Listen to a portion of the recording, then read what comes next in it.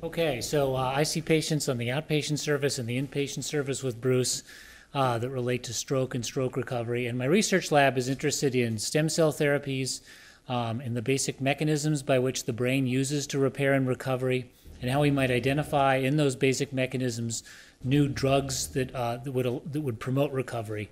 And this places us in the middle of a lot of interesting intersections between biotechnology companies, big pharmaceutical firms, and others that are interested in developing therapies for stroke that are novel.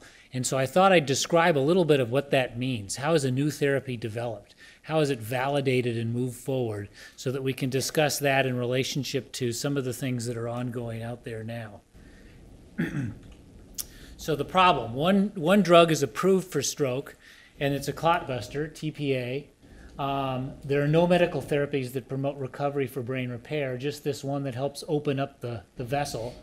The solution is simple. Why don't we just develop new medical therapies for acute stroke damage and those that promote recovery or brain repair? And the hang-up when we think about this is that the news and internet are full of exciting discoveries and promising therapies. And we know them. You know, we hear them through the rumor mill. We see them on the internet, hyperbaric oxygen, stem cells, and all kinds of other things. And one question might be, why aren't these in greater use? If these look like they work, why can't we just start using them? Some of them are certainly around for other choices.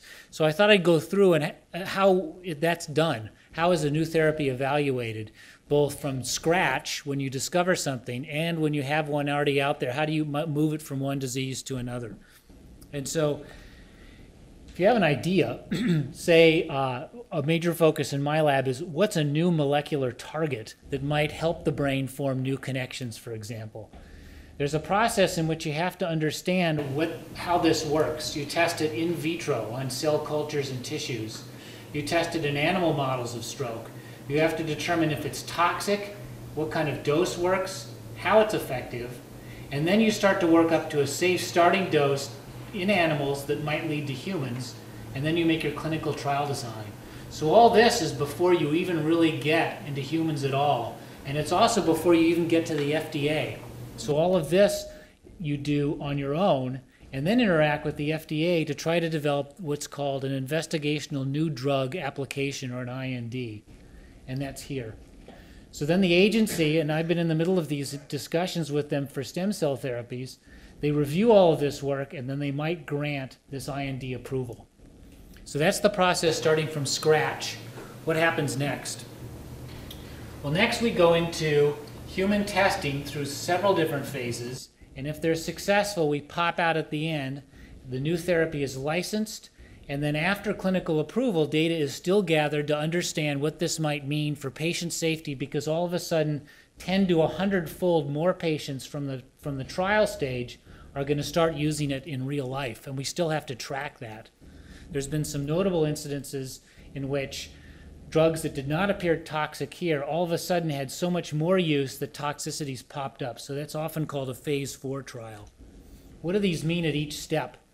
Well, phase 1 trial is usually first in human. It used to be called first in man, but we're no longer patriarchal.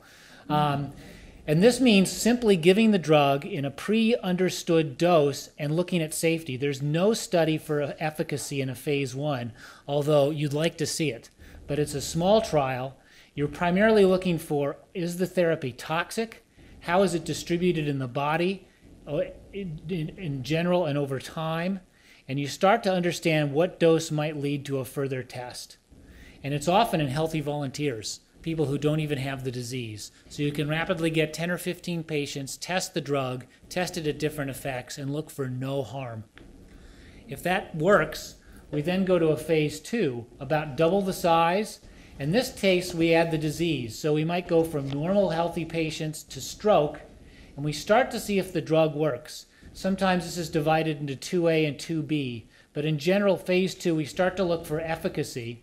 We continue safety testing, we're double the size, and we start to really nail down how we would do it to really understand in a large group if it's going to be definitively successful.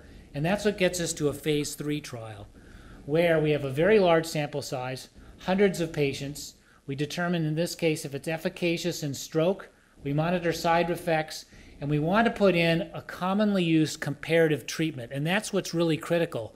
It's no good to test this in isolation because you don't know in your controlled conditions how well the best competitive therapy might work. And it's really not useful to generate a whole bunch of therapies in which one is no better than the other. So we really need this commonly used treatment comparison. And then finally we hit this stage where we are now licensed and in long-term use. So there's a couple of ways in which you enter this pipeline. One is new drug development. So we might find, for example, a drug that can reverse the phenomenon of brain stunning.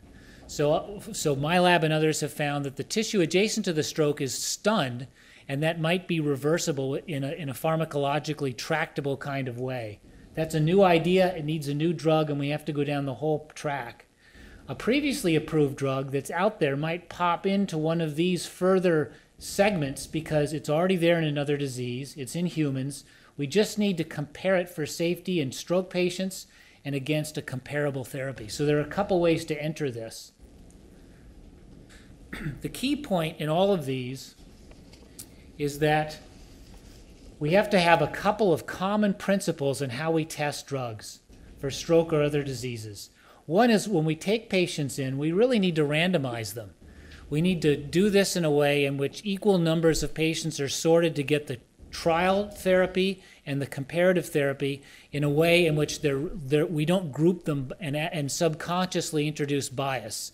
Like the first 5 from site 1 might go in to get drug and the first 5 from another site might get the placebo. There could be differences from site or from patients when recruited that way. So they're randomly placed into the study. The second is blinding, and Bruce Dobkin touched on this a little bit, and I'll get into this with some examples. But the key here is that the patient and the physician or the trialist don't know who's getting the therapy because, like it or not, consciously or subconsciously, we are biased. We kind of want to see our new thing work.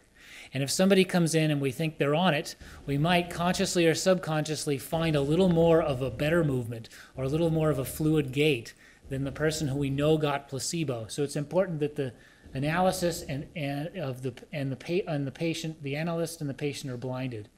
And finally, it needs to be compared to something that's inactive, but that highly resembles the treatment drug, so that no one really knows who's getting the inactive medicine and who's not. In headache and migraine trials, in which patients are in chronic pain, and if you give them anything and tell them that it'll help improve, the response rate to placebo in some of these migraine trials is 55 to 60%.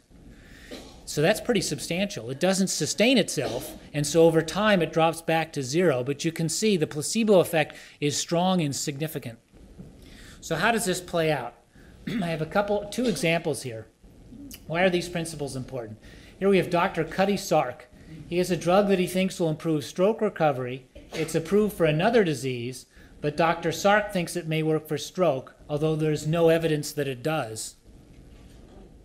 So Dr. Stark would like to treat patients with this drug, but because insurance won't cover the cost because it's never been shown to work in stroke, Dr. Sark gets the drug at a specific cost and marks it up so that he can charge a certain percentage to cover his time and effort.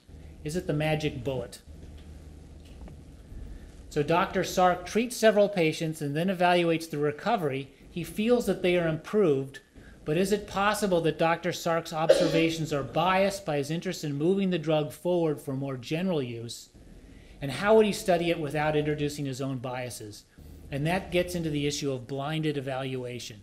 So the problem here is Dr. Sark is making money and he wants to treat more patients. When looking at patient data, he may be thinking drug. And it's important to introduce blinding because this could even be subconscious, and we need to remove that. And that's how we start to move new drugs and new therapies down the pipeline. The flip side is also true. Dr. Sark asks patients if they are better. They all paid out of pocket to receive the drug.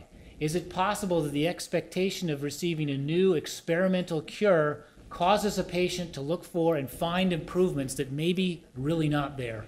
And so that's the blinding on the patient side that's so critical. What about another example? So here we have Dr. Margin All-Dollar and the Foggy Memorial Health System, and they've just purchased a hyperbaric oxygen unit. The system costs around $20,000, and the whole team is eager to treat patients and use it. Hyperbaric oxygen is really only approved for non-healing ulcers and for deep sea diving accidents, the bends, some of which we see in UCLA Neuro Rehab because of our proximity to diving spots in the Pacific. But Dr. Aldala reasons that stroke is a lack of oxygen, and he tells patients about the benefits of supplying more oxygen to stroke patients. Soon he has treated several patients. The treatment involves getting into the chamber, and some patients are initially skittish, but Dr. Aldala tells them that this helps wound healing.